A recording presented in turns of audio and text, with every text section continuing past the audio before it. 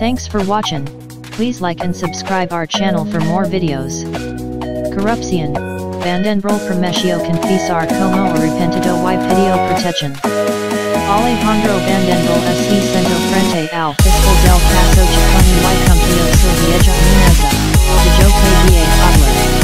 Accusado de haber sido testaferro del ex-vicepresidente Amado Boudou, enfrenta un juicio oral por el caso Chaconi y otras tres causas abiertas. Lo custodia el programa de protección de testigos y imputados del Ministerio de Justicia. Su primera declaración como arrepentido este previous para el viernes. Vandenbroele llegó a la Fiscalía de Jorge de Delaware, a las 14, tal como estaba acordado. Lo acompañaban el chief de la Policía Federal, Mr. Ron Catlaya, y un funcionario del Ministerio de Seguridad, Gonzalo Cain. Muchas semanas que la defensa conversaba con el gobierno sobre esta presentación. Dos meses estuvo a punto de confesarse.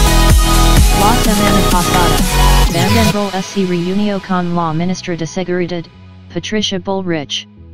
Ella fue quien, el viernes, le anunció a Delelo que Vandenbroele iba a hablar, según fuentes oficiales.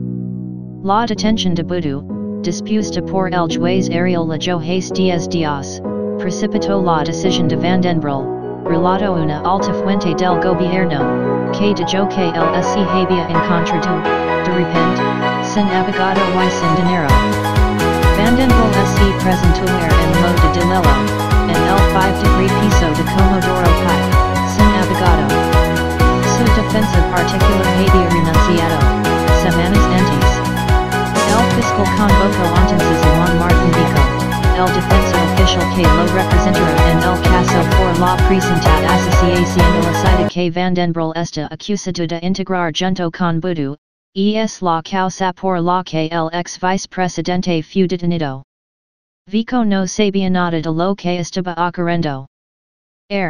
Estuvo un largo rato reunido con Vandenbroele.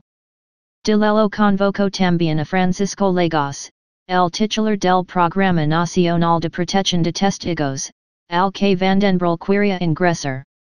Además, el fiscal le informó al juez Lajo. El contenido de la audiencia en la Fiscalía de Delelo fue transcripto en un acta. La reunión duró unas 2 horas y se reanudará el viernes. Ese día, Vandenbroele declarará ante el fiscal y celebran un acuerdo. Eso siempre y cuando brinda información que pueda comprobarse, aclararán a la nación fuentes de la investigación. Para gozar de los beneficios de un arrepentido, el presunto testaferro deberá aportar datos precisos, comprobables y verosímiles que colaboren con el éxito de la causa. Deberá hacer referencia únicamente a los hechos ilícitos de los que haya sido partícipe y a sujetos que responsabilidad penal sea igual o mayor que la suya. Incluso si cumpliera todos estos requisitos, no evitaría ser sometido a juicio en condenado, pero su pena según dice el nuevo régimen sobre los arrepentidos podrá reducirse y no ser la del autor de un delito consumado, sino la que la ley prevé para los casos de tentativa. Vandenbroele también podría ser favorecido con un criterio más flexible a la hora de interpretar si debe esperar una eventual condena en prisión. Si, tal como se prevé, fiscal y acusado llegan a un acuerdo, ese documento deberá ser homologado después por el juez para tener valor. De acuerdo con la ley, solo pueden celebrarse este tipo de convenios respecto de casos no elevados a juicio.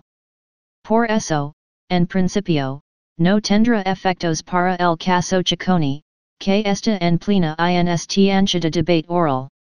Pero Vandenbroele son otras 3 causas abiertas que todavía no llegarán a juicio.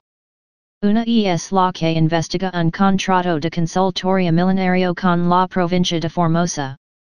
Por este caso en el gobierno dicen que podría quedar complicado el gobernador Gildo Insfrán. Vandenbroele cobró 7,8 millones de pesos del Estado Formosano como representante de the Old Fund, TOF, firma que luego seria controlante de Chaconi. Vandenbroele está acusado además de haber integrado una asociación ilícita liderada por Boudou. Esta es una nueva imputación, que le hizo la en la misma resolución en la que ordenó la detención del ex vicepresidente. Este caso era, originalmente, por enriquecimiento ilícito contra Boudou, pero se amplió. La tercera causa que lotion como imputado es un remanente todavía no elevado a juicio de Chaconi. En el marco de ese caso, los investigadores dan por probado su vínculo con el vicepresidente. Consideran pruebas, por ejemplo, las llamadas con el secretario privado de Boudou y los viajes compartidos con el entonces jefe de gabinete del ex vicepresidente Guido Forcieri. Imputados por difundir un video. Cuatro miembros de la prefectura naval fueron imputados por la filtración de las imágenes del momento de la detención del ex vicepresidente Amado Boudou en Puerto Madero, el 3 del actual.